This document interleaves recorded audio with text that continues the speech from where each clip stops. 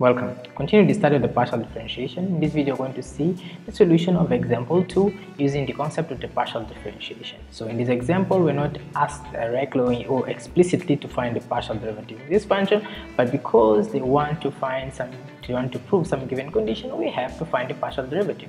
So we have we use a function which is e raised to x plus y plus z divided by e raised to x plus e raised to y plus e raised to z. So this is a function which is in fractional form. It's a u, so it's a function of x, y, and z, and we want to prove that if you take this partial derivative of this function with respect to x plus the partial derivative of this function with respect to y plus the partial derivative of this function with respect to z, you're going to have 2 times the initial function. So to start doing this, so let's go to write u again. So u is equal to e raised to x .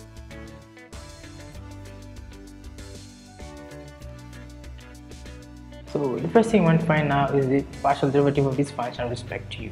So we have del u by del x. Partial derivative of this function with respect to x.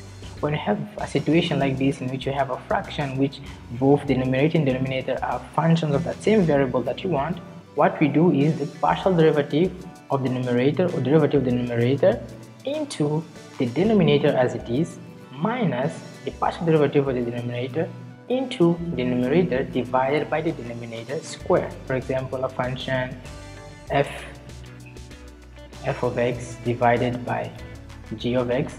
If you want to find we could call this as y.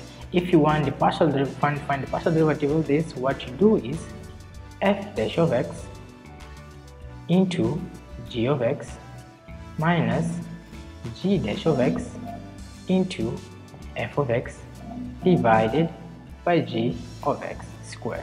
So the denominator is going to be squared, and then here you make the partial derivative of each at a time. So this is the same concept we're going to apply for u, for y, and for z.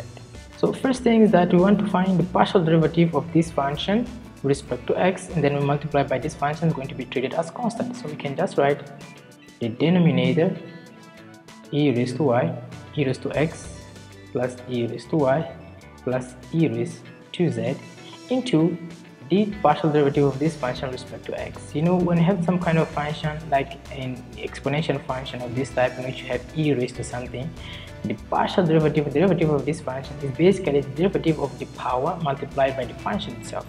So the derivative of this function is going to be this x plus y plus z with respect to x. So this is going to give us 1 into the original function. It's going to be e raised to x plus y plus z. So minus, now we're going to the second part, which was this part. We want to find now the partial derivative of this function, which is the lower part, with respect to x also. So what we're going to do is just we have to treat the upper portion as upper portion, which is this one, the numerator, as a constant. So we're going to have e raised to x plus y plus z into, as you can guess, all these functions are not functions of x. These are functions, this is a y, this is of z. So this is the only function which is a function of x. So it's going to give us 1 into e raised to x. All of this is divided by the denominator, which is e raised to x plus e raised to y plus e raised to z square. So if you're going to simplify this, we're going to have this is equal to e raised to x plus y plus z, because this is common in both the parts, as you can see, into e raised to x plus e raised to y plus e raised to z minus e raised to x. Because we're taking that's common, this term here is common also here, so then we have to make the summation of this one minus this one, divided by e raised to x plus e raised to y plus e raised to z, all of this square. So in the end of the day, what you're going to get is e raised to x plus y plus z into e raised to y plus e raised to z divided by e raised to x plus e raised to y plus e raised to z, all of this square. You may ask, why do we have e raised to y plus e raised to z? It's because we have minus e raised to x, and this is also e raised to x, so you simplify this thing. Now we're going to do the same thing, which is the partial derivative of this function with respect to y and with respect to z. Something should be clear here. These functions are exactly the same if we take respect to x and respect to y. What will change is if we take this function with respect to x, in the end we're not going to have e raised to y plus e raised to z, we're going to have e raised to x plus e raised to z, because whatever the procedure we have used is going to remain the same. If you take this function with respect to y, this y will become 1, and then you keep it as it is. We are going to ignore this e raised to x and this e raised to z for finding this derivative, because you're now dealing with y, and in the end you're almost getting, not almost, you're getting the same result as this one by just replacing the term here by x. So this tells us that if we have du del u by del y is equal to e raised to x plus y plus z into e raised to x plus e raised to z divided by e raised to x plus e raised to y plus e raised to z, all of this square. And you also have del u by del z, which is equal to e raised to x plus y plus z into e raised to x plus e raised to y divided by e raised to x plus e raised to y plus e raised to z, all of this square. So I have the partial derivative of this function with respect to x, y and z.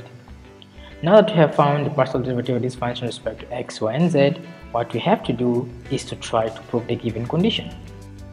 Del u by del x plus del u by del y plus del u by del z is equal to. Now we have to take this function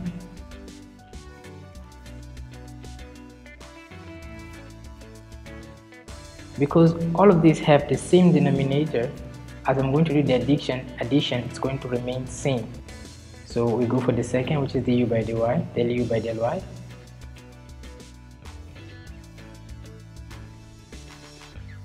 plus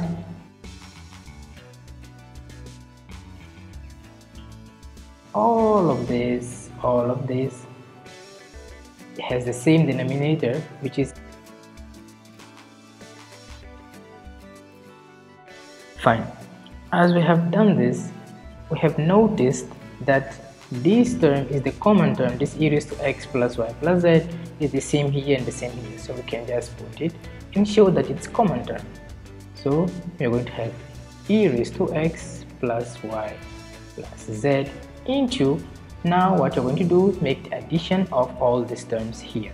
So we're going to have e raised to y plus e raised to z plus e raised to x, which is this one, plus e raised to z plus e raised to x plus e raised to y.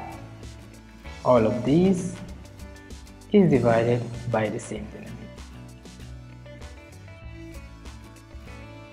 As you can see, here we have y and again we have y, so it's 2y. Here we have z and again we have z. 2z, here we have x and again we have x, 2x.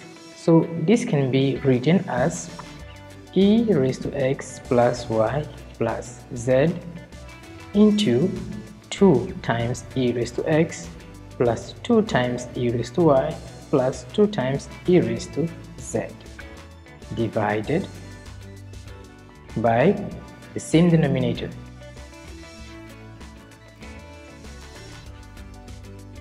And again, if you take a look at this, you're going to see that we have 2 in common. 2 is common here, 2 is common here, 2 is common here. So what we have is that we put the 2 outside to show that it's common into e raised to x plus y plus z into e raised to x plus e raised to y plus e raised to z divided by